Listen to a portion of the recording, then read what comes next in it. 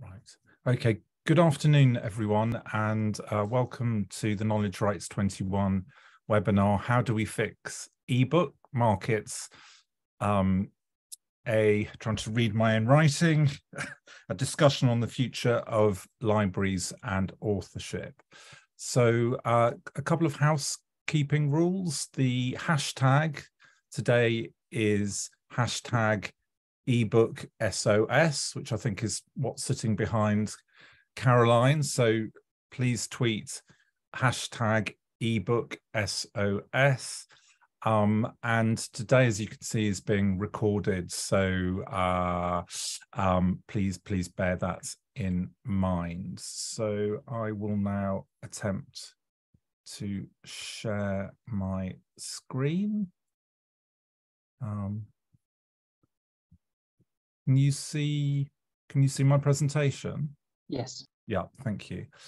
So I think today is actually our fourth webinar. Please keep an eye out on our website, Knowledge Rights 21, as to upcoming webinars. Our next webinar should be on open copyright norms. So we have four absolutely wonderful speakers today, the dream team, I think, for this discussion. We have Cathal Macaulay, who's president of the Library Association of Ireland, as well as being university librarian at Maynooth. We have Caroline Ball, who, amongst other things, is co-founder of the eBook SOS campaign, an academic librarian at the University of Derby and trustee of Wikimedia UK. We have Mikkel Christoffersen, who is chief consultant at Copenhagen Libraries. And for those of you not fortunate enough to be born Danish, probably are not aware, but Denmark has a library-run ebook platform, which Mikkel will talk to us about. And last but absolutely not least, of course, is Dave Hansen, who is executive director of the Authors Alliance, a US-based organization, but with European members. And of course, US authors do not only publish in the US, but publish internationally. So again, highly relevant for our discussion today on ebooks. So a very brief infomercial. We are Knowledge Rights 21. We are funded by the Arcadia Foundation, and our goal is to advocate on a pro-research copyright environment in Europe. So in particular, our particular areas of policy are ebooks, contracts and technological protection measures undermining flexibilities in copyright law, secondary publishing rights, rights retention, as well as and also what is the topic of our next conversation and webinar in January, which is open norms. So a more flexible approach to copyright law. We have national coordinators in a number of countries. If you look at our website, you can see where they are from. So off the top of my head, UK, Bulgaria, Latvia, Poland, the Balkan region, and very soon, I think, Greece and Italy as well. So again, please check out our national coordinators who are working on our advocacy program across Europe. There's our website, and please follow us on Twitter. So I will now stop sharing so we can move to the substance of today. And what we're going to do is we're going to have a sort of a free-ranging conversation on the issue of ebooks amongst the panelists, but also, of course, extend that to the audience. So if you go onto chat, there should be a Q&A button, and you can post questions there. So my colleague Stephen, who's from the International Federation of Library Associations, will be sort of mediating the chat box, and either while we're discussing, saying here's a pertinent question for the panelists, and then certainly at the end we will open it up to the floor. So I guess with no sort of further ado then, I've introduced the panelists, and I would like everyone to very briefly, or to the extent that you feel appropriate, just explain how you as individuals and representatives also of your institutions are experiencing, I guess, the reality of ebook markets as we are today. So I'll just go across the top of my screens, which starts with, so if we go Caroline, Cathal, Mikkel, and Dave, if you could just talk a little bit about your personal and institutional experience of ebook markets. Yeah, okay, so I'll go first. So yeah, my name's Caroline Ball. By day, I am a mild-mannered, unassuming academic librarian, and by night, I am an ebook SOS activist. And that kind of being an academic librarian is really about how I got into ebooks. You know, my experience has been very much on the kind of coal face, in terms of, you know, that experience of needing to find books, needing to find ebooks, not being able to supply them to staff and students that are requesting them, you know, being presented with ebooks where I'm lucky if there's maybe 2 books on there that are ebooks, you know, being faced with spending ages, you know, sorting through different licenses, different pricing levels, you know, running up against this ebook is not available in your country, you know, this ebook is only available on a subscription model. So my experience was very much running into these frustrations around ebooks pretty much every single day of my working life. And that is what really led me to get involved with Johanna and Rachel and kind of start ebook SOS, really. Just getting absolutely fed up and thinking this cannot be the best way for this market to operate. This cannot be the best way for all these barriers to be in the way of you know, librarians like myself, just trying to provide resources to staff and students. And that kind of constant frustration is really what's led me into this whole movement, really. Thank you. Cathal?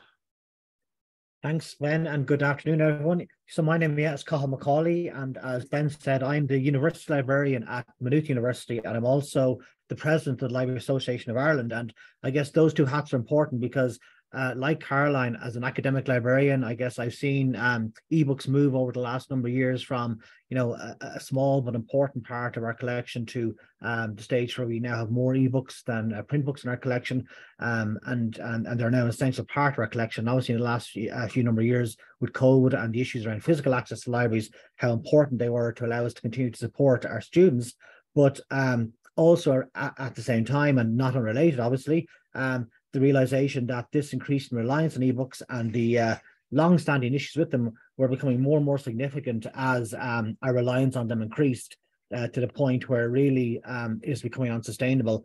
And as a senior manager, I had to do something about it. It behoved me. But then also as president of the Library Association of Ireland, this is a cross-sectoral issue. So we work very closely with our public library colleagues as well. And this is a massive issue with them. Over 40% of ebooks in the public library collection have some sort of restrictions placed on them by the suppliers, and for that reason alone, it was a very important and attractive issue for the LEI because it is something that cuts across all of the issues. And we issued a content statement in October 2020 summarising our concerns, and I guess around that time, shortly beforehand, Caroline and Johanna and our colleagues Rachel and so on had started a campaign in the UK, and we very quickly linked up with them, and we're very fortunate to work with them quite closely now over the last number of years, and particularly in Ireland, I would say, since the start of this year, when I guess the campaign has become more formal and we now have a steering group and so on, and we're working through a work programme to try and address all of these various issues, and that's what led me to participate in seminars like today's. Thank you. I think that's personally, I find that extraordinary that you said you had more ebooks in your collection than paper books. I mean, that really does speak to the importance, I think, of ensuring that ebook markets develop in a far more sustainable fashion than they appear to have done to date, certainly in English language markets.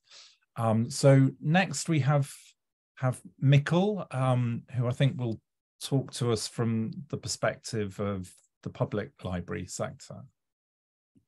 Yes, and thanks for having me. English is not my first language, which will become painfully evident very shortly. I am with something called the Association of the Digital Public Library of Denmark, which is, internationally speaking, a sort of a unique construction where all Danish municipalities, all 98 of them, along with Greenland, Faroe Islands, and a northern region of Germany, has come together, and this association runs everything citizen-directed IT in the public libraries, including our national ebook and audiobook platform called eReolen. Don't try and say that. It's the ebook case in English. And we've had that since 2011, and I've been... bookcase or court case?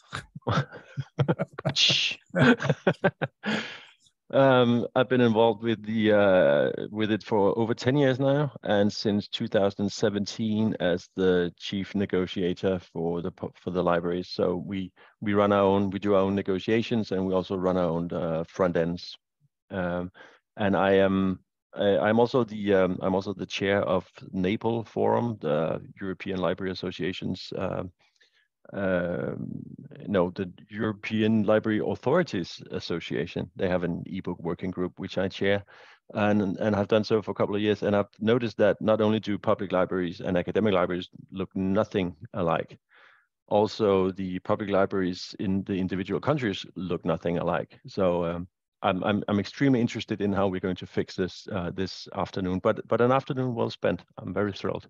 So, Mikkel, can I just tease out what you've said there, and sort of say it in a slightly different way in terms of my understanding? So I think the platform eReolen essentially is sort of a front end, a wrapper from, and then behind the scenes are the ebooks coming off the servers of publishers, but the interface is a public library interface.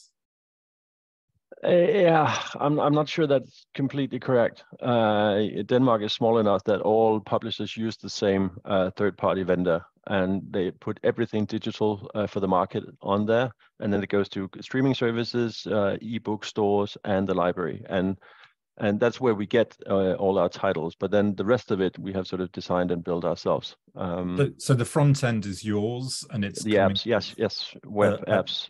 A single aggregator, perhaps, for want of a better word. Okay, thank you very much. So now turning to Dave at the Authors Alliance, very interested to hear your members' sort of views, I guess, from a public library perspective and also an academic library perspective. Yeah, thanks, Ben. So hi, all. I'm Dave Hansen from the Authors Alliance. I'll drop the link here in the chat. You can find us. Authors Alliance, our mission is to support authors who write for the public benefit.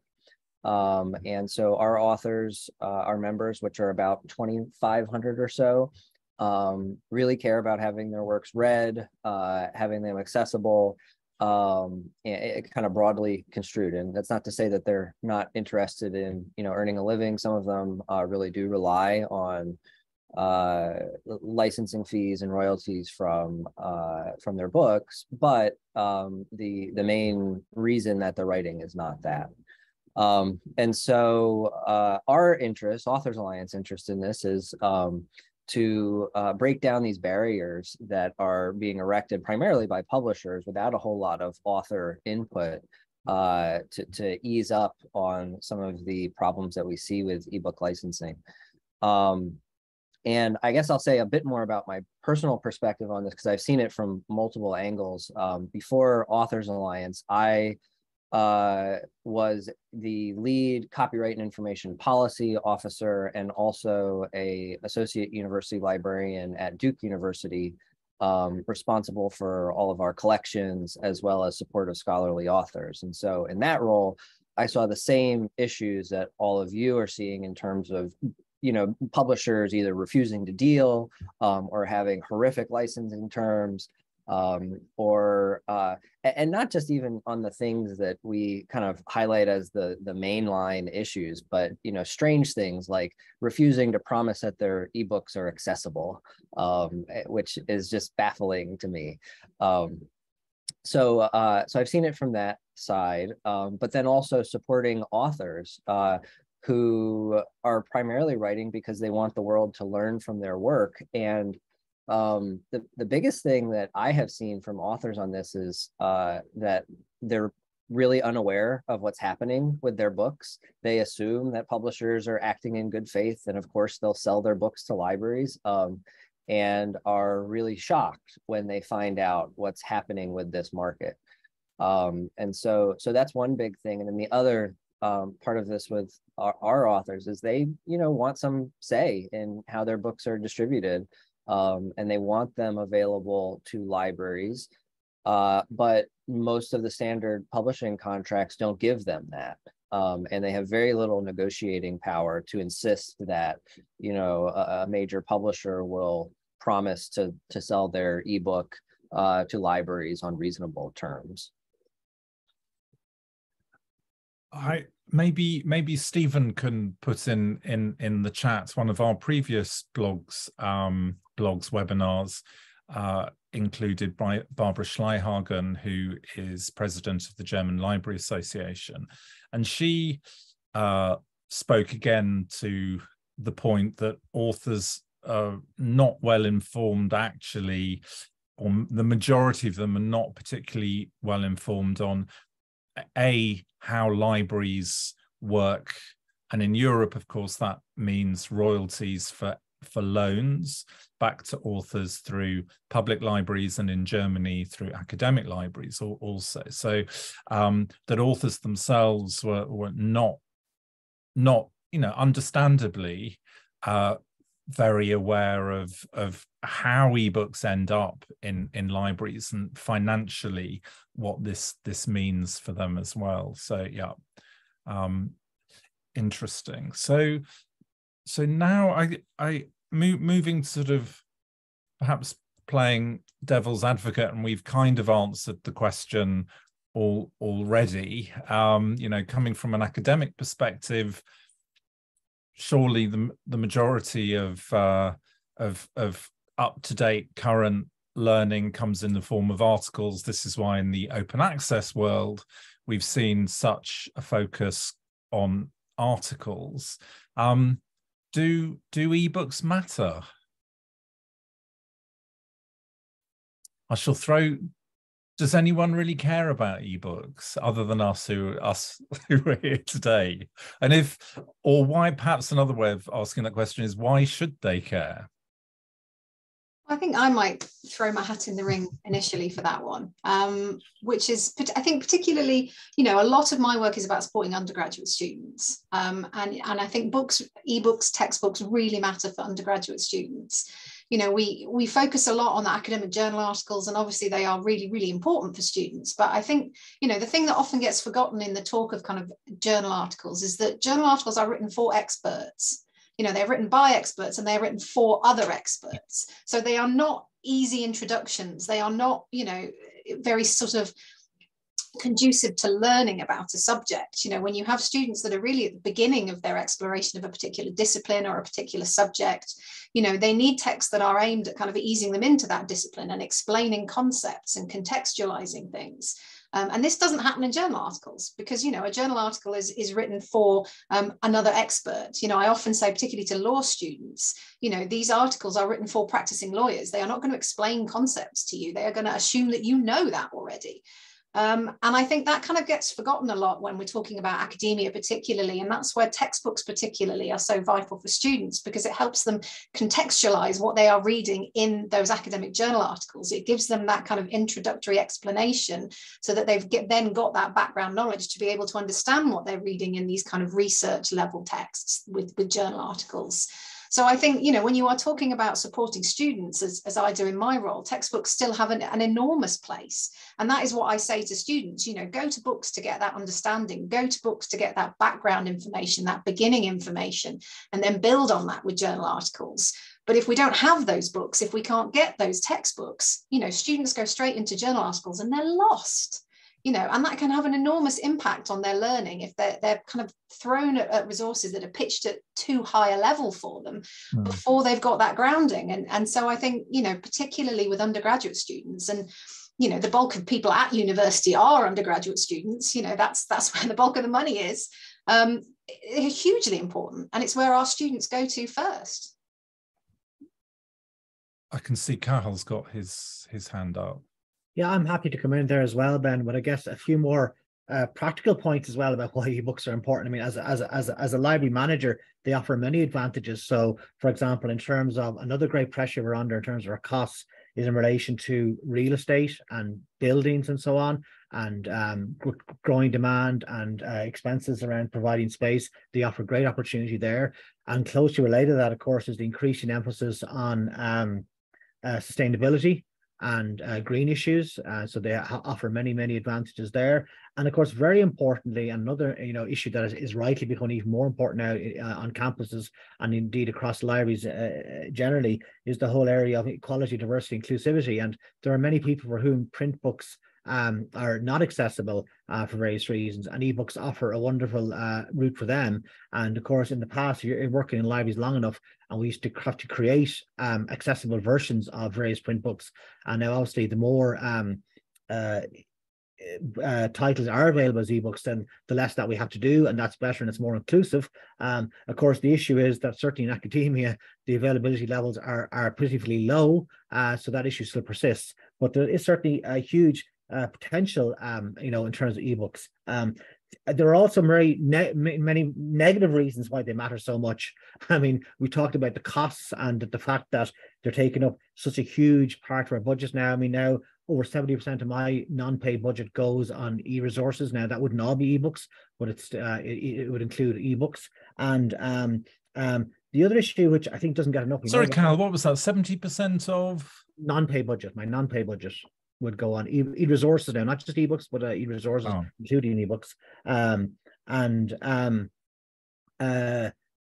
There are, we know about the issues around cost. I'm sure we'll talk about them more as we go on about cost and availability and licensing. But the other issue, I suppose, why ebooks matter and why I think we do need to think about them is there was a lot of work done initially when e-readers and so on became more popular about the difference between intellectual engagement with print text and e-text.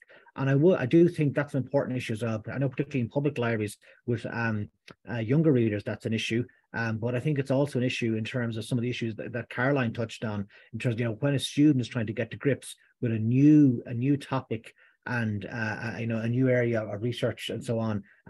I do think format is important as well. Thank you. Dave, I could see you've got your hand up. Yeah, I just wanted to highlight a couple of things. One is on those diversity and equity and inclusion matters. I think from an author perspective, one of the great promises of being able to publish your book electronically is that you get global reach, theoretically at least. We know that doesn't happen because of licensing structures and other things that get in the way. But from the author's perspective, if you really want your ideas to have the maximum reach and impact, you're not going to do that with just a print publication. It's just impossible to engineer the worldwide distribution that you'd need for that. And that's what an ebook does for you, at least in theory. And that's actually, I think, also reflective of the big problem, which is we have this great opportunity and it's being squandered because we have a whole host of issues interfering with that, from business interests to legal issues, and it's really preventing that maximum reach and impact. The other thing that I think is really important about ebooks is on that kind of negative side of the ledger. One of the big shifts that I think we've seen over the last 20 years has been effectively the end of library ownership. We have a system with print books where libraries acquire a physical book, and then they have certain rights that are kind of balanced out in the law and determined through a democratic process, so that they can do certain things with those books, lend them out, and all sorts of other activities. But when you get to ebooks, what's effectively happened is a privatization of the law, and all of the terms of access and reuse and lending are all based on a private company's whim, and what they say is allowed. And that's kind of an existential problem in terms of access to information, but it's a particular problem for libraries and the ebook marketplace that we see right now. And I think that that's sort of the big elephant in the room issue, is if this is the kind of system of information access that we're going to accede to, you know, we may not be able to do you know, research on works that were produced in this last 20-year time span, you know, 100 years from now, because it just doesn't exist. Libraries haven't been able to preserve it. The publishers don't care anymore, and it's just sort of disappeared into the ether. And so that that's a really big problem, I think. Yeah, before moving to Mikkel, I just wanted to underline, I think, you know, for me, whenever I talk about ebooks, I feel that the move from paper to a digital environment where, as you've said, the law has become privatized. What users, researchers, students, libraries can do with content is at the contractual and technological whim of rights holders. You know, fundamentally undermines, to my way of thinking, the public interest role of a library, which is to acquire collections, preserve collections, and give access to those collections. So as you say, you use the term an existential crisis. I do think it is fundamentally, as with journals, but this move to digital, and therefore the privatization of access to knowledge, does, I think, you know, really does create, I think, a crisis, for want of a very strong word, in the way that we think about equity of access to knowledge. So moving to Mikkel, I've heard some public librarians sort of raise the question, I don't know if it's playing devil's advocate, that in a sense ebooks undermine libraries, in the sense that people are not coming because they're using ebooks. I don't know if that's something that you were wanting to touch on, Mikkel, or whether your point was something else. Well, if you've heard that, maybe it's because I've been saying it. I mean, okay. It wasn't you I was thinking of, but I was trying to rack my brains whether it was you. But to the former point of ebooks, it's just I mean, I started by saying that public libraries and academic libraries are nothing like each other. We have different, very different challenges, and I think this goes to show one of those major differences, because academic textbooks cannot necessarily easily be substituted by another textbook. Right? So you have to have that book, which gives the publisher enormous leverage. For a public library, titles are a lot more substitutable, if that's a word. If it's not, it is now. In the sense that people want some Nordic noir crime story, and they have one in mind, but then they can't get to it, and they'll just pick up something else. It's not that I know there's only one, like where the crawdads sing, but instead of having to put down 100, maybe 150 euros for a textbook that your library can't provide you with, you can check out take out a commercial subscription service for 10 euros and it'll be there, or you can pick it up at Amazon, or pick something else up. I mean, when we had this metered access or one copy one user model from HarperCollins, we introduced that in 2015, and our big publisher thought that when people realized they had to stand in line, queue up for an ebook, then they would go buy it, which is not at all what happened. What happened was that people realized, I can't get to that, and then they just checked out something else. Mikkel, I suppose one thing I think the audience would be very interested in is the development of the eRiolen platform. that you've sort of had ups and downs in terms of accessibility. I don't know if you want to just quickly explain to people. Your Famine and Feast is, I think, over dramatizing what's happened, but definitely you've had ups and downs, haven't you? Yeah, well, I've been referring to it as ebook War 1 and ebook War 2, so Feast and Famine is not overly dramatic. But yeah, the whole story is interesting, but it's also a 80 slide presentation I have, so we should probably not get into that now. So I can just do it. It's been yeah, up you and just down. go like this. No, we started very quickly. We started in 2011 with all publishers. Then in 2012, they realized that eReolen was cannibalizing on their sales, and they were absolutely correct. So they pulled out. Then they came back in 2015 with this new compromise model. The biggest publisher could now use metered access, or one copy, one user. That didn't work out the way they had hoped, so they pulled out again in 2016, and then they came back again in 2018. And at this point, the Danish market had become big enough that we could put eReolen in a different place in the market than the commercial services. And so now publishers have two very different sales channels here. There are things that are really going well on eReolen, on the library service, and there are things that are really moving in the commercial services. And those two streams don't interfere with each other.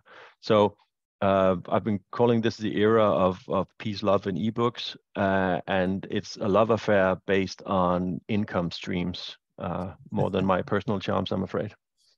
I'm sure that's not the case. I would also, there is no substitute for the Danish author Peter Høeg either. I would suggest, and if you don't know his works, definitely go and check them out. We've touched a few times so far on the issue of cost and what this means for budgets. Perhaps we'll loop back to you, Mikkel, because you had some fantastic projections on where this is taking the Danish Public Library budget that maybe we can wrap up with. I don't know, Caroline, would you like to outline the kind of costing challenges that you're seeing in universities around access to ebooks? Yeah. Carol, do you want to go first? Sure. I mean, I'll give a very brief summary from. I mean, really, I'd have to say, imitating what Caroline and colleagues did in the UK around the start of our involvement campaign. We also gathered some examples locally of the differentials. So, ebooks were costing up to 20 times more than a print title, and typically 10 times more.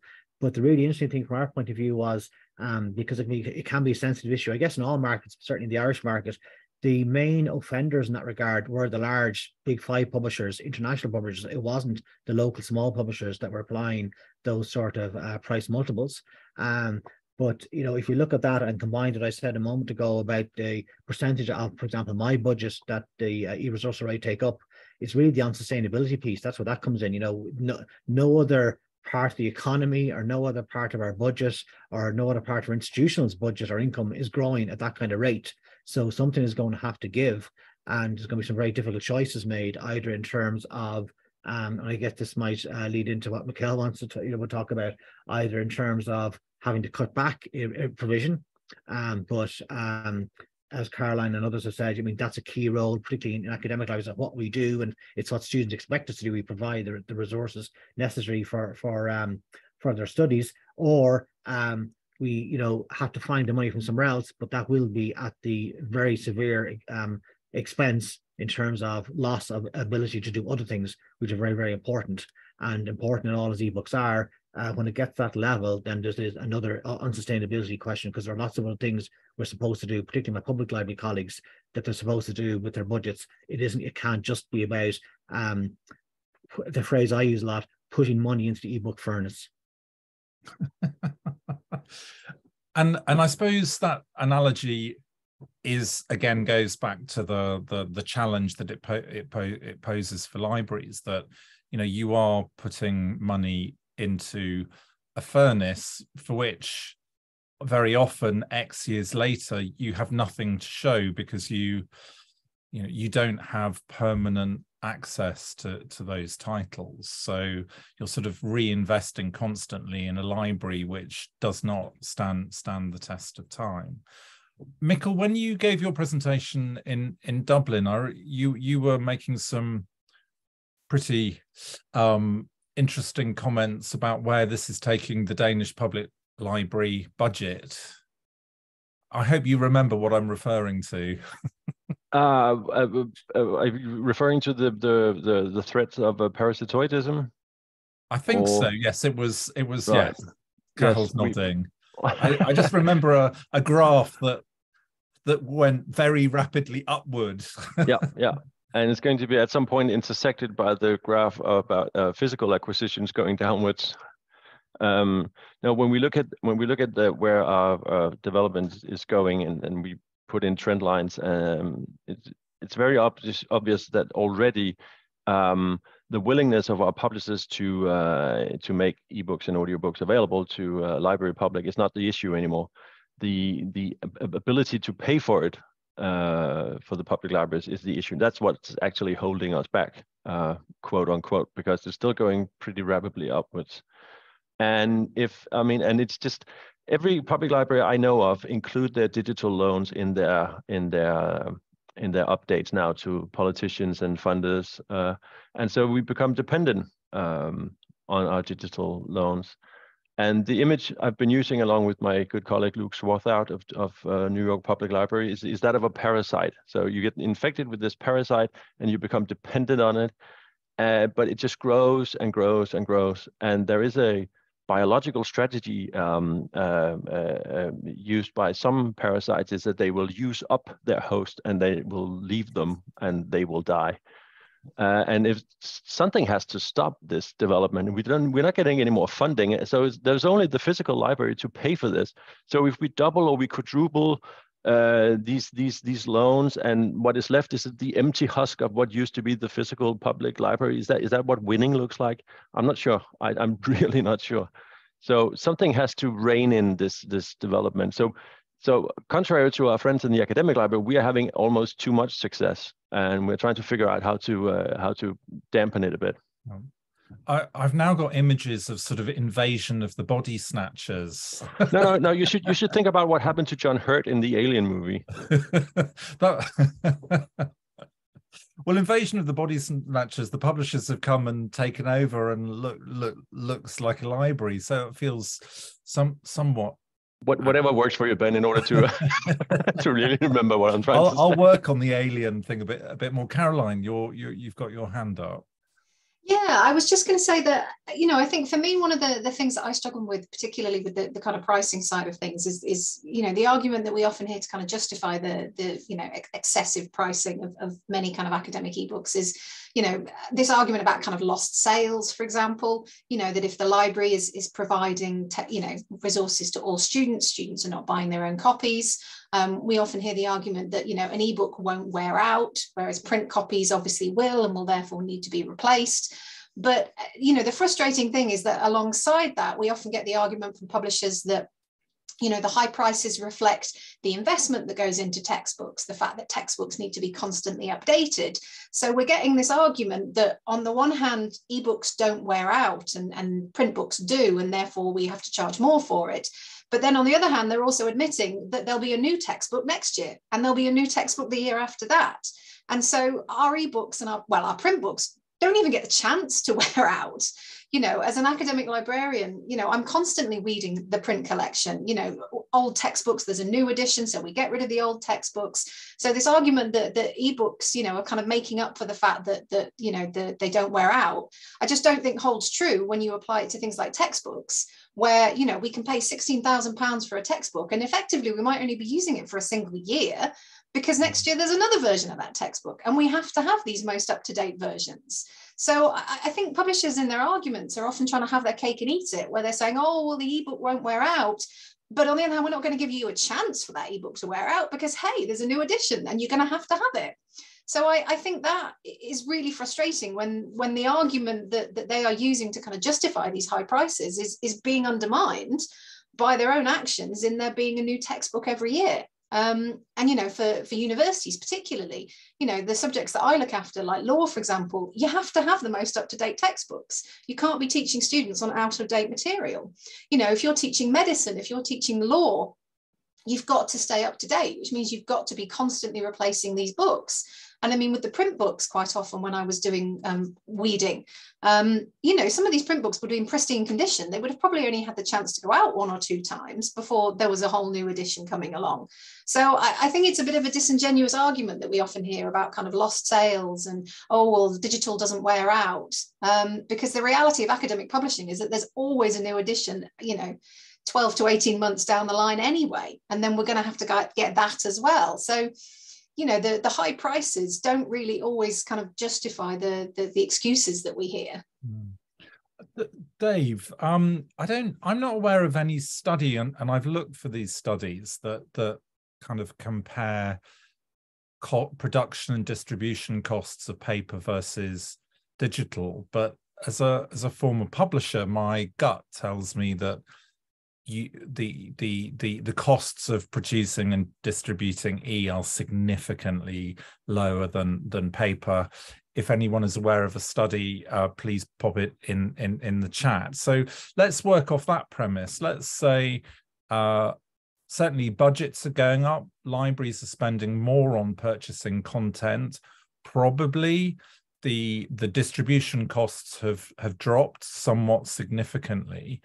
Are authors, who are the font of the knowledge, are they seeing the benefits from the larger profits from that we assume are almost inevitably taking place from this? I was trying not to laugh. No, absolutely not.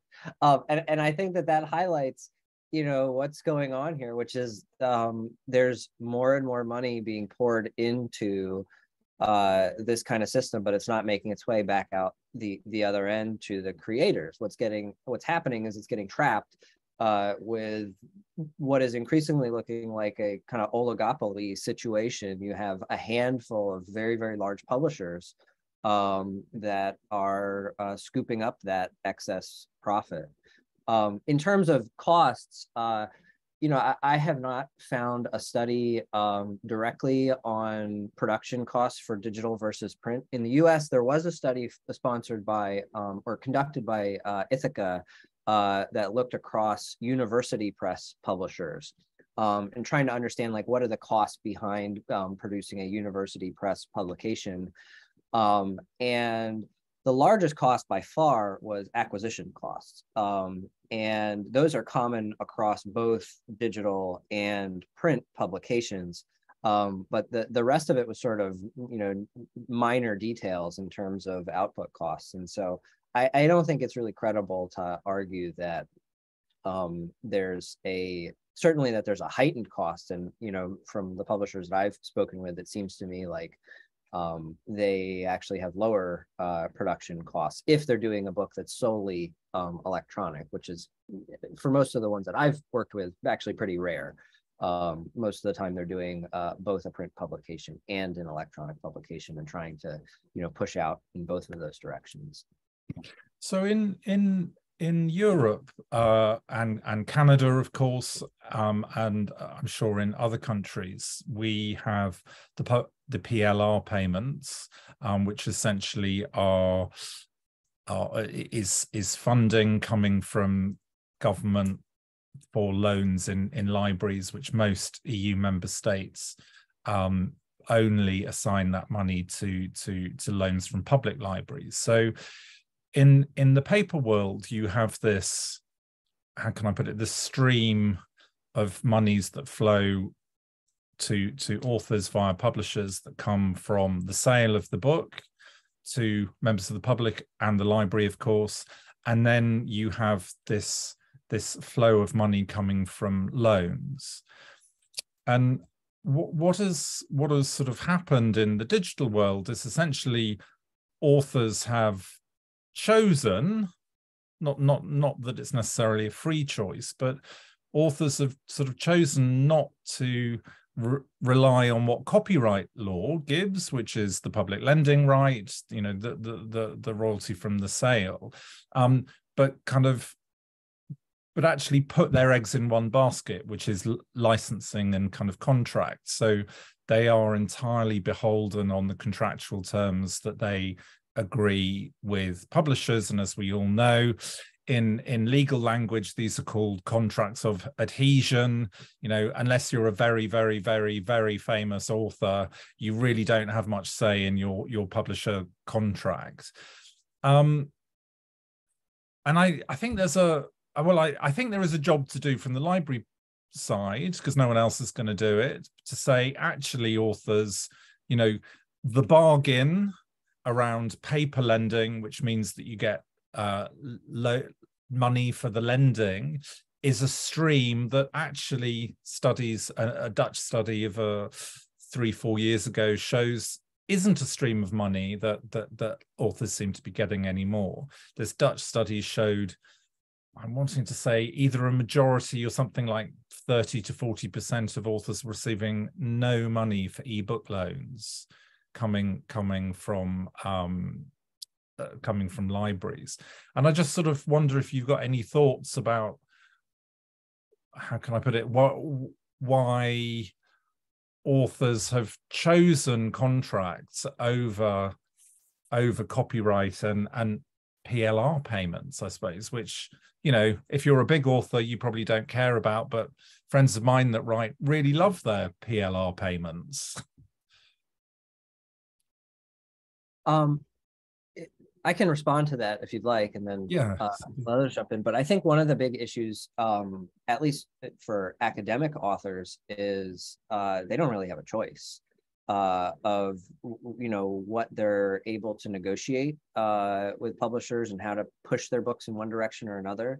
And increasingly, like I mentioned before, like we have far fewer publishers really operating in the space. We have some sort of startup interesting options along the edges, but for most academics, they're in an environment where they really need to publish with you know, a handful of the major publishers for their career, for promotion and tenure, and so negotiating on those kind of points can be very, very difficult. And then I think the other point is they just don't understand it.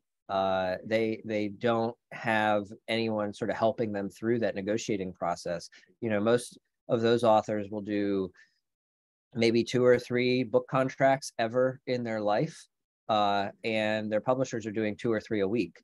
And so they know all of the points where they're going to negotiate in the publisher's favor, and the authors just don't have that context. That's a really soft spot, I think, that needs to be addressed. It's something actually for Authors Alliance. I think we're going to work on a project this coming year to sort of help equip authors with more information and better negotiating resources to help them at least a little bit through that process. Thanks, Dave. Mikkel, I don't know, is your hand up from before or? No, you know, it's new. Yeah, I wanted to say that authors and libraries have always loved each other, public libraries at least, and digital lending has sort of driven a little bit of a wedge in there, because I speak to a lot of authors who are desperate because they get like 10 cents or 15 cents or whatever on a digital loan, and I can always say, well, we're paying €1.50, so maybe you should go talk to your publisher, maybe look at your contract again. But it's not our fight, because we deal with the publishers. They have the rights. We buy the books for them. They would I think be a little bit suspicious if we started doing guerrilla work with the authors. But something is being given away here, and but then if you ran, Ben, when you retire from all this, you run a furniture store instead, and some poor carpenter comes in and say, this chair you're selling for €1,000, I only get €50 every time you sell one. Then what would you say? You would say something like, it's not really my problem, but maybe you should go and look at the contract you have with the factory. And it's horrible, but I mean, I don't know, get in touch with the authors associations, and yeah, I'm not sure. Caroline, is that a new hand, or is that?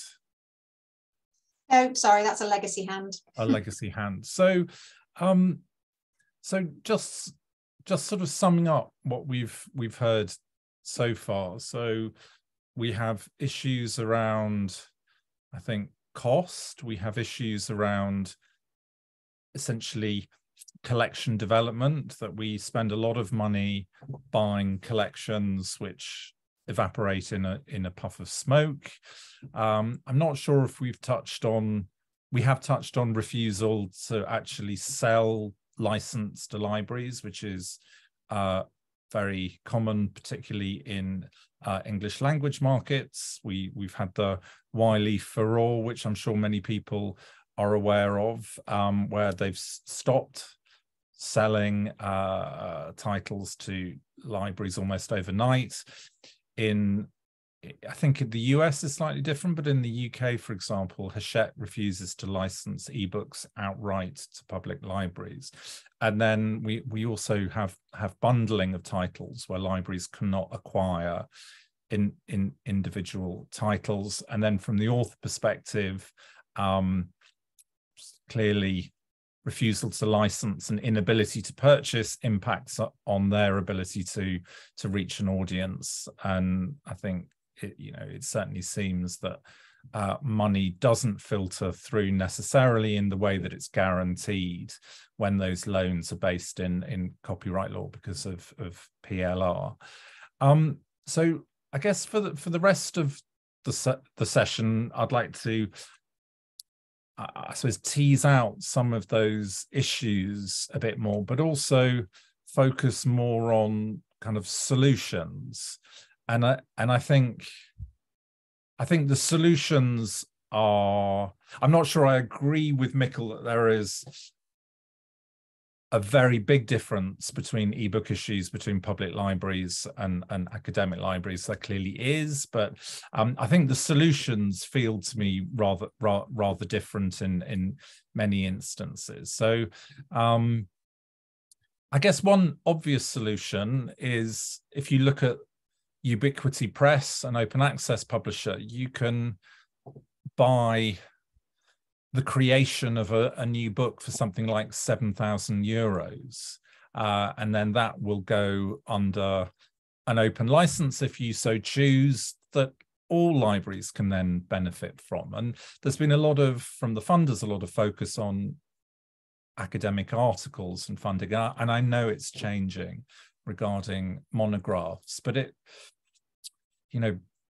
€7,000 to create a book which you can hold in perpetuity, as can any library, seems a relative bargain. So I think open access is clearly one solution. I'd like to sort of put it out to the floor. How do we think about solving this, other than sort of how do we think about solving this? Regulation, talking to publishers, which libraries have done for decades.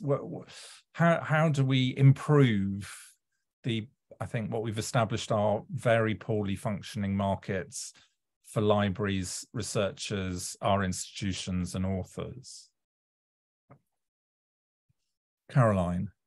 I think, my approach to this, and this is very much the kind of approach of eBook SOS, is that we need to kind of tackle this on a multitude of fronts, really. There certainly isn't one solution.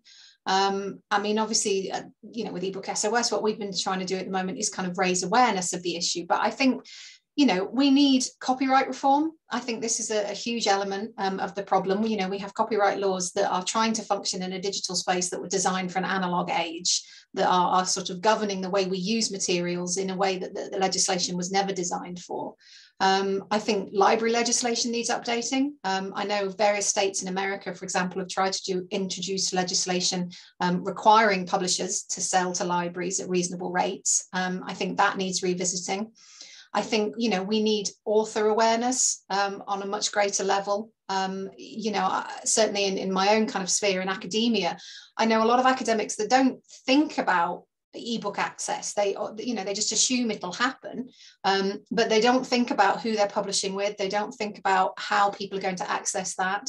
I've run into numerous occasions where the library cannot provide books that our own academics have written. And when they complain to me about that, I'm like, you signed the contract.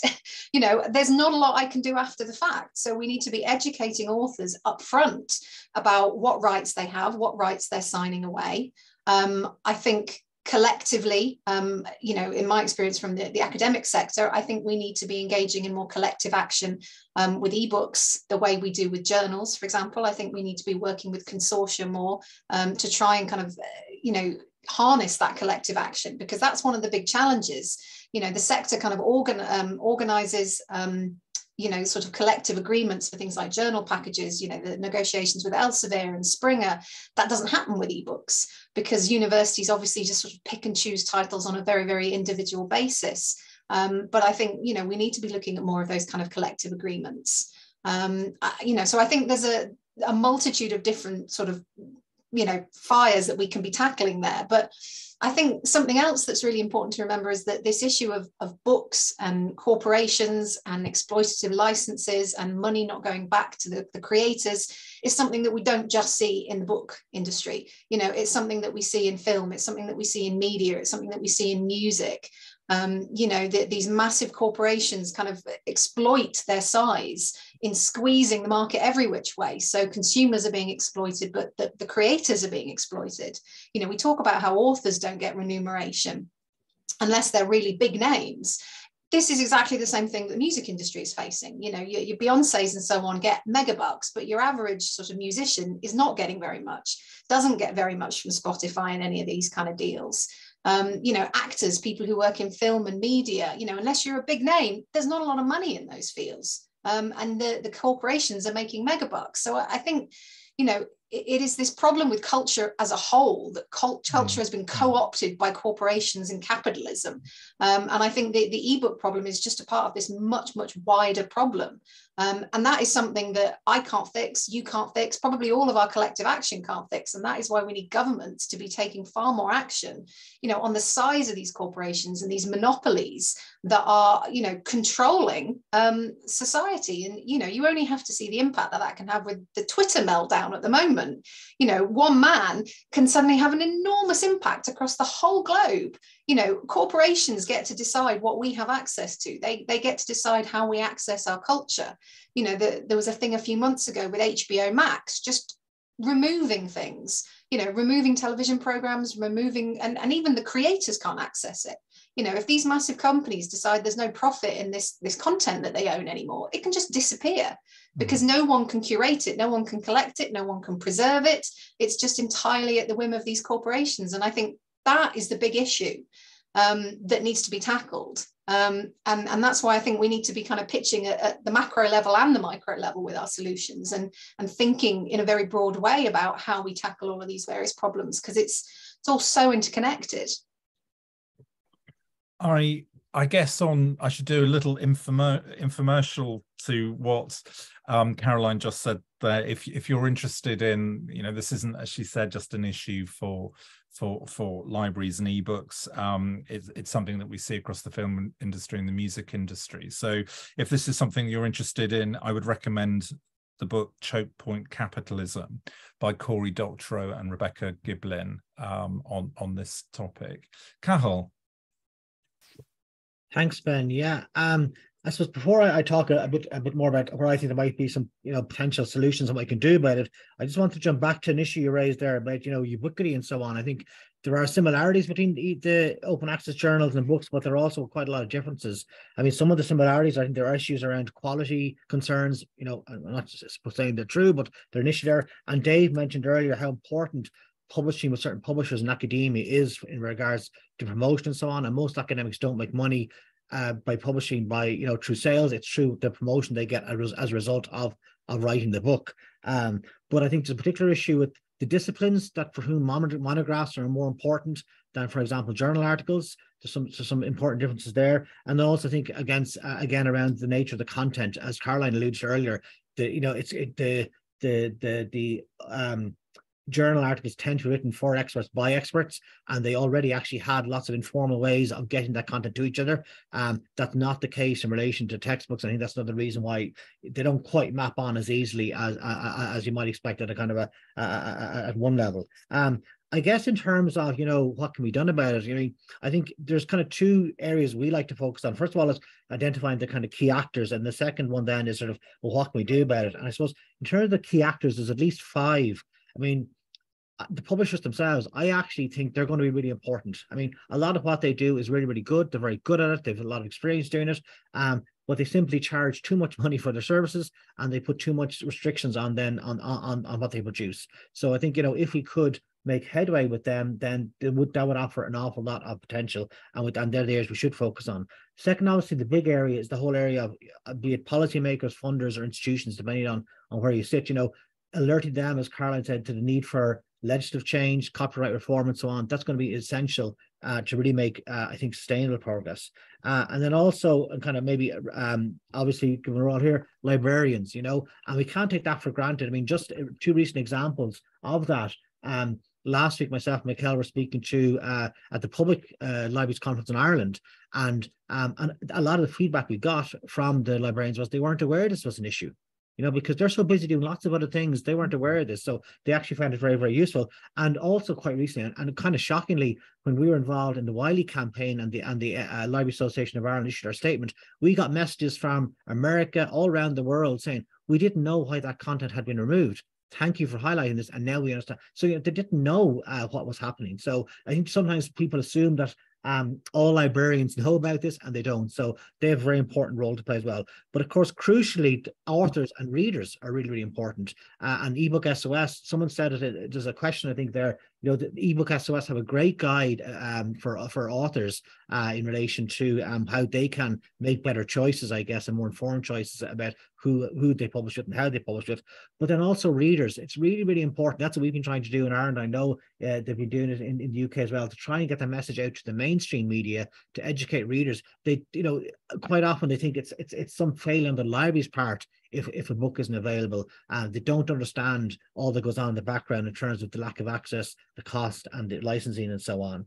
And then what we're trying to do with those different audiences, I guess, as I mentioned earlier, education awareness is a massive part. Advocacy, really, really important about why those issues are important.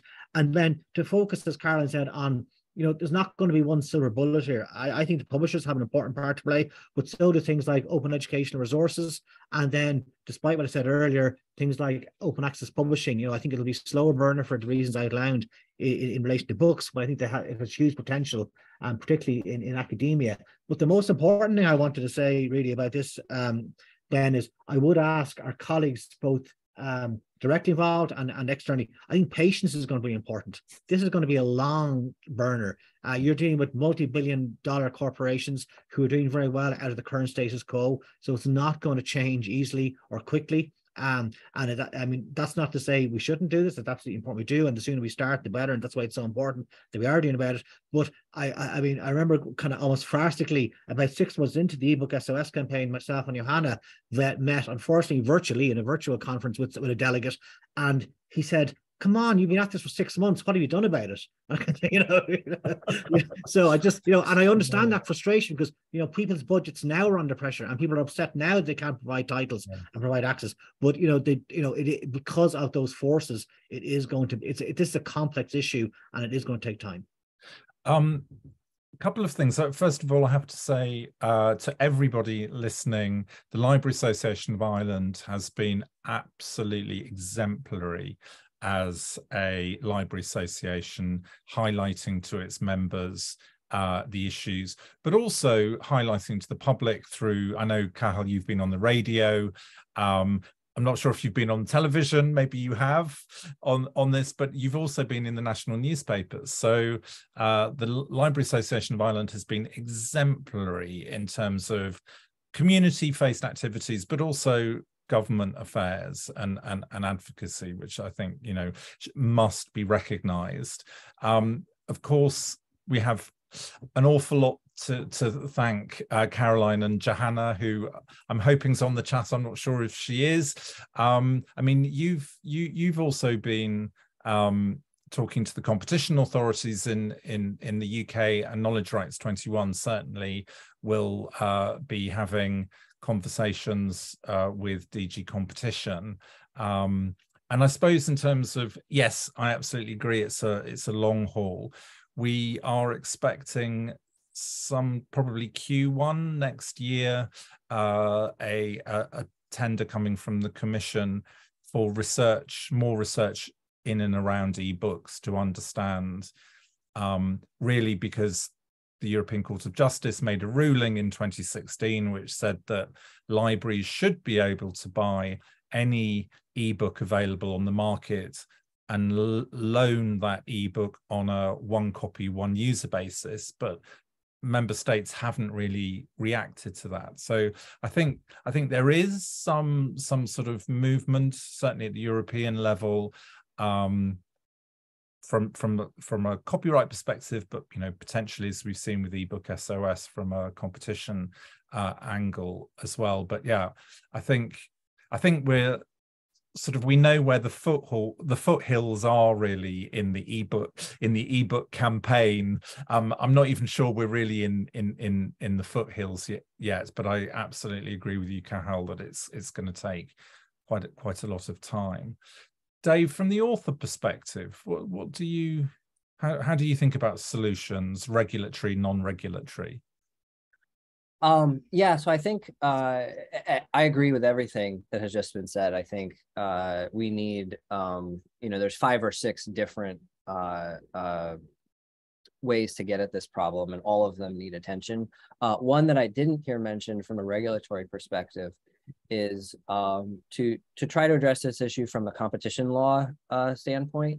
So there's certainly a copyright law reform issue lurking around in here, but I think especially from the US publishing conglomerate side of things, we really need some competition law focus from the government to hone in and look at what's really going on within these markets. And I will say, at least over here, I'm encouraged that the current administration seems interested in doing this. And they recently won a lawsuit blocking the Penguin Random House Simon Schuster merger, which was a pretty big deal. And I have heard other instances of interest in the broader publishing market. So that's good, and I think is important. The other, a few folks had mentioned the need to kind of bring authors together and get these issues in front of them. And I was just looking in the Q&A here about a lot of comments of how can you even get this in front of authors at the right moment. Librarians are not there at that point of negotiation. Usually it's like you hear about it later when there's a problem. And I think that that's an issue where there's really a communication and publicity campaign that needs some attention and some help, like particularly for academic authors on campus. I think if there's a feeling that there are resources for those authors to go to for help, a number of universities have set up scholarly communications offices. That kind of resource can really help. And equipping those offices, with model contract language and negotiating strategies and things like that, I think can be effective.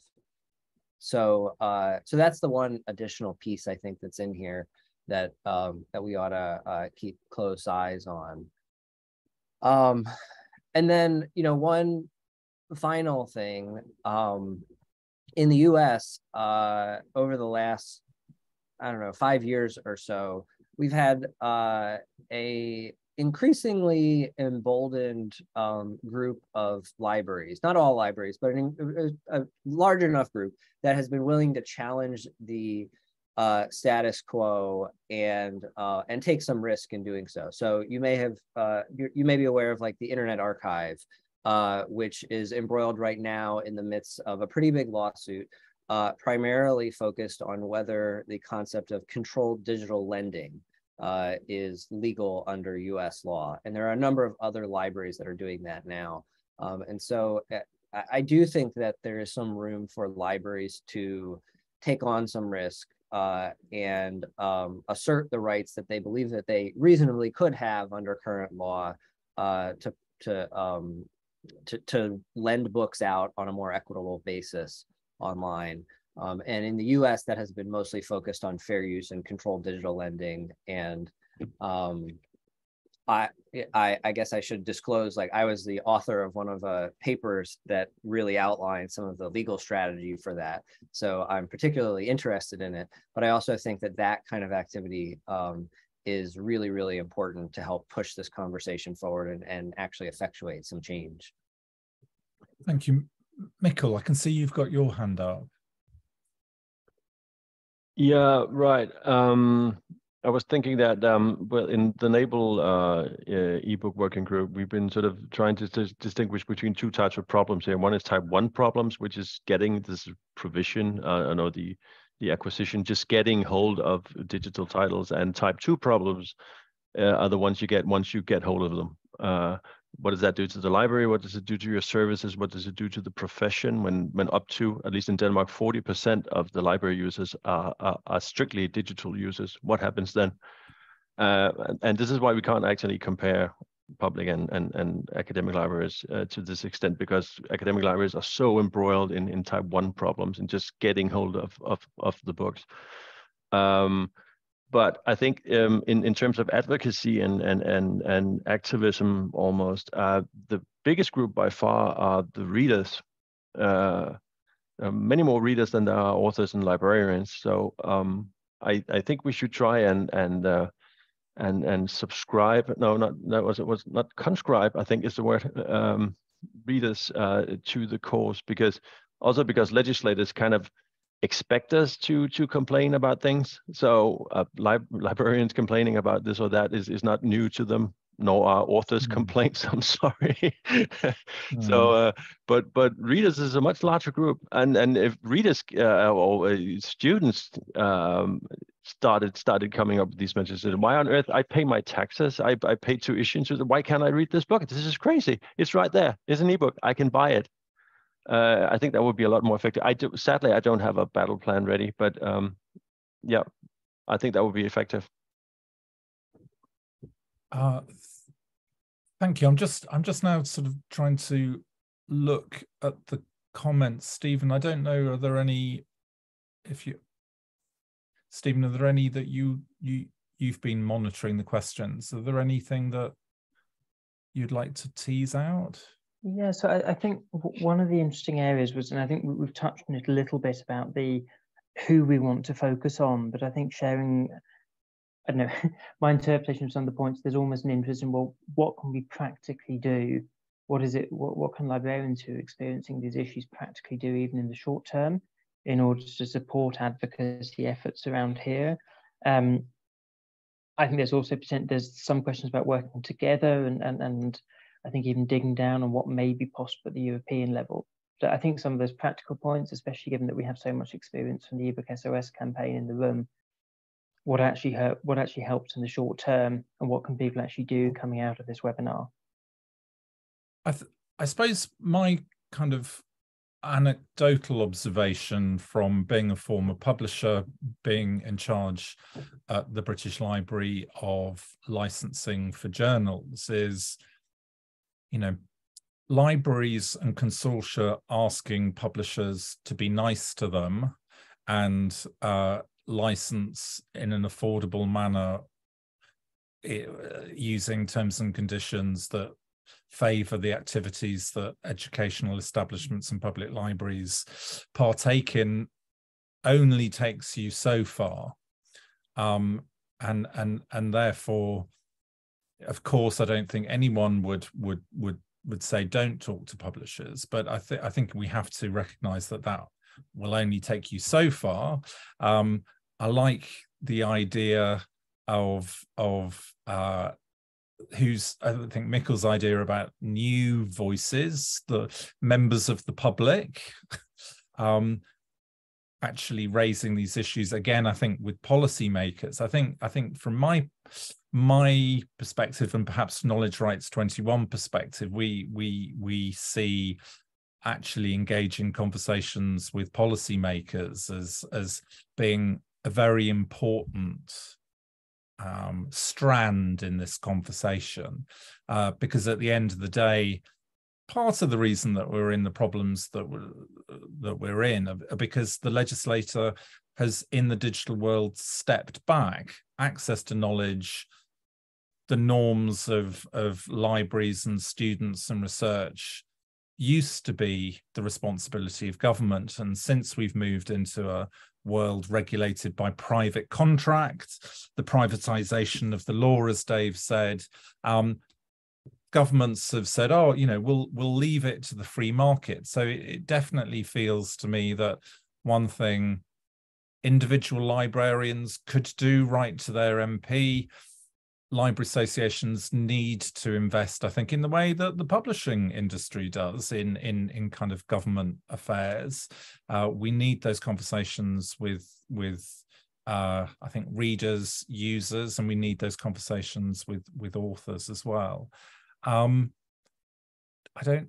Does anyone, so it seems we've sort of got a multi-pronged legislative, negotiation, government affairs sort of different strands. I can see some hands going up. Cahill.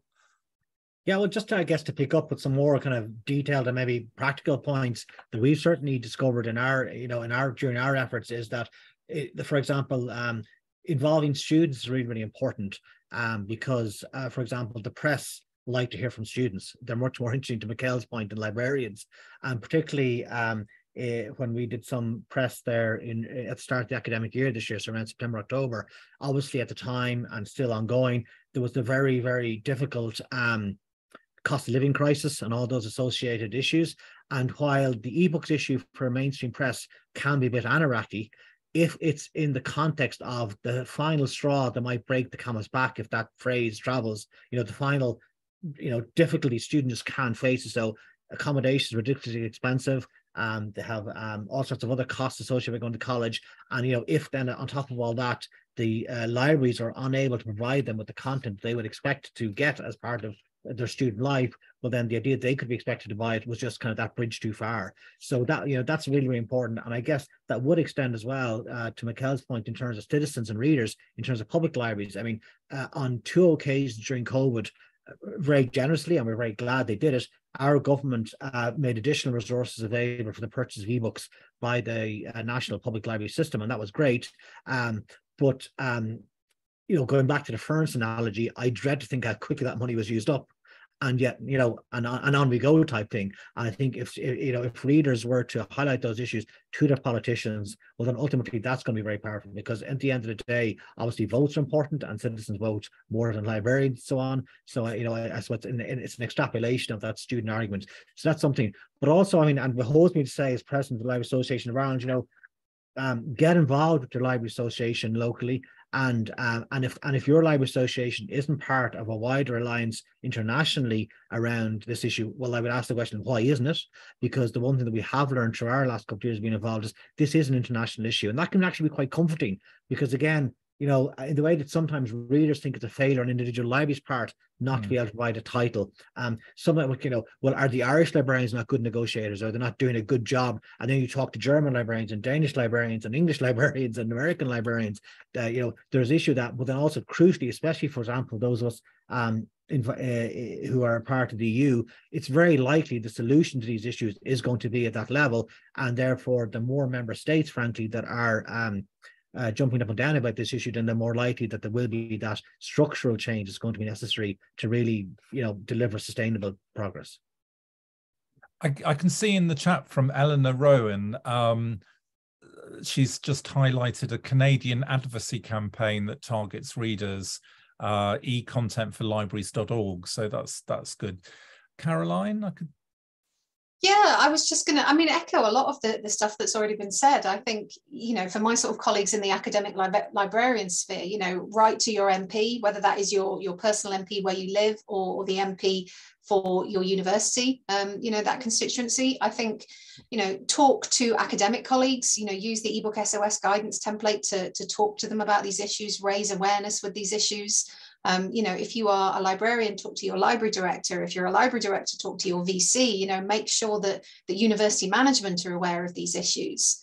You know, talk to your students' union, get the students' union involved in this, because I suspect students aren't always aware of these issues.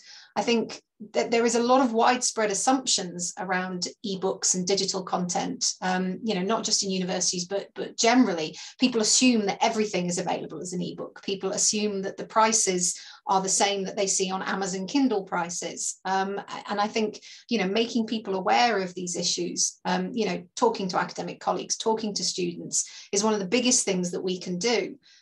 Because it is going to be that collective pressure. You know, eBook SOS has been doing what we can, but at the end of the day, we are just 3 librarians. We're not a registered charity. We're not an organization. It's difficult to get people to pay attention to us.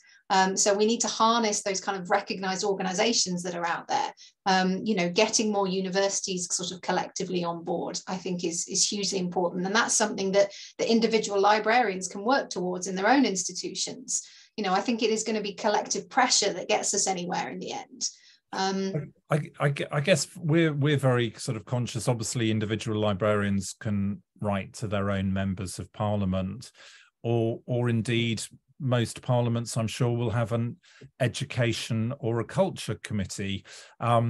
In the UK, for example, we've got a new chair of the education committee. So if we've got anyone from the University of Worcester, please write to your MP, because he's the chair. You know, individual letters do, especially if they have facts and figures in, do stand the chance of, I think, being properly evaluated by policymakers.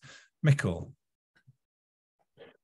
Yeah, I wanted to add that one of the advantages of at least in Denmark, the public library platform having captured a big part of the market, 28% of the trade market to be precise, is that we can throw our weight around a little bit. And so we've been able to negotiate prices down for the last many years, which is good. That's my day job, so that's good. But solving the issue by making more money available for it, as Carl said, it just strikes me as horrific, because it's only going to embolden the people who are making too much money off of this. And it strikes me as if the problem was that students were being mugged on the street, then giving them more money to carry around so maybe they could survive more muggings or have something after the muggings. Is no, stop that. No, that's not, yeah, let's not go there. I think we did, though. Dave, have you do you want to add anything on sort of next policy steps, individual, collectively? I think I would, as Knowledge Rights 21, while Dave's thinking whether he wants to add any more, just like to add in a few things. We've put into the chat, I can see there, Knowledge Rights 21 has an ebook position statement, which I think reflects the discussion on the panel, that there is no one size fits all. It's a mix of copyright law reform as well as open access, I think. And I think one thing that we will be doing in the new year is coming up with sort of model terms and conditions, and so produce something which we will put on the website from a library perspective, which says, you know, the following terms and conditions are the ideal terms and conditions that libraries would like when licensing ebooks. So sort of a practical licensing-based strategy is something that I think we will launch in the new year. Dave, I don't know if there's... Yeah, you know, I think a couple of things. One is certainly collective action, I think, at the legislative level, but even kind of out more publicly, this last major sort of dust up with Wiley and the 1,300 ebooks that they removed, I think was a really good lesson in what happens when you have a number of constituencies speaking up. You know, there was the library community led really by ebooks, eBook SOS, kind of speaking out, and then consortia speaking out, but then we also had authors involved and jumping in and contributing to communication there. And I think that you know, rounding those folks up and highlighting when there are particular issues and getting that out into the public is really, really important. The other thing, you know, if there's any folks from foundations or civil society organizations on the call, I also think that it's incredibly important to help support libraries and efforts like eBook SOS and Knowledge 21, Knowledge Rights 21 to do this work. You know, when you're talking about collective action and trying to negotiate sort of at the legislative level, my experience is there's a handful of groups like Authors Alliance, and we show up and we've got like a couple of lawyers like me, I show up. And then there's like 12 people on the other side of the room presenting the view of publishers and the big content industry interests. And it's just, you know, effectively impossible to present your arguments in a really compelling way and deal with all of the different counter arguments without adequate support for that. And so I think that's really important. I'm really encouraged that, you know, Arcadia is funding some of the work that Ben, that you're doing, and some of the other work in the EU. But you know, if folks care about this issue, if they think that it's important that the public be able to read books online, which seems like a pretty fundamentally important thing, I think continued support for advocacy efforts is really critical. We're all sort of operating, I think we acknowledge, on a shoestring here, and are happy to do it because it's an important issue, but that I think has to be part of the equation. Yeah, I mean, it's difficult, and people could challenge us saying, well, you would say that anyway, but you know, let's forget that there probably isn't a piece of scientific research on the planet that takes place without the underpinning of a library.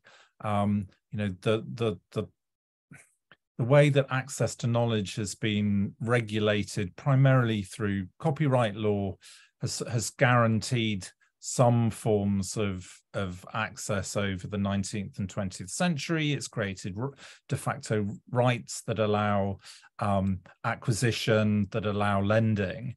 And the legislator has, since the advent of digital, stepped back and left knowledge regulation entirely to the private sector.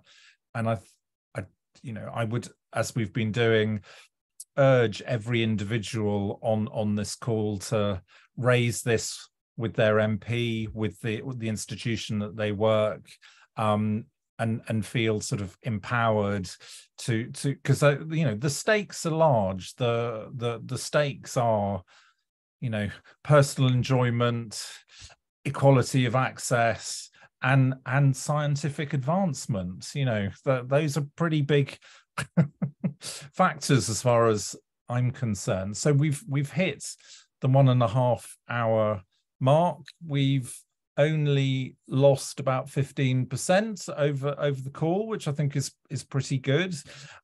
So first of all, I would like to say thank you very, very much indeed to the Dream Team for your pearls of wisdom over the last 1.5 hours.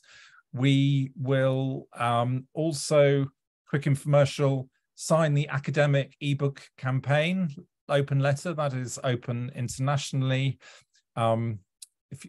From which is an academic ebook investigation, Caroline. Yep, I'll pop a link in the chat. Yep, so pop a link in the chat. I've put also in the chat the Knowledge Rights 21 ebook position statement, so please take a look at that. Obviously follow Caroline, Cahal, Mikkel, Authors Alliance online and learn more if you're interested. And we will put this recording on the website, I think probably next week. So I think with that, we are probably all done. So again, thank you very, very much to our speakers for such a fascinating and wide-ranging insight into the many issues that ebooks present. So thank you. Well, thanks for organizing, Ben. Thank you. Thank you very much, everyone. Thanks. Thank you. I don't know, speakers, do you want to just hang on? if you're Sure. able to, and then if everyone just wait for people to.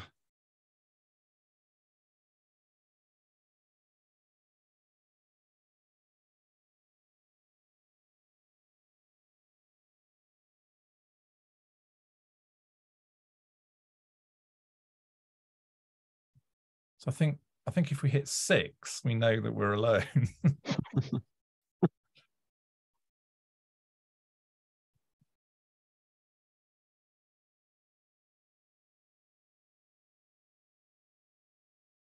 Or maybe people have just gone to make a cup of tea and aren't really on the call. I mean, I didn't really want to say anything particular. We're still recording, so let's stop.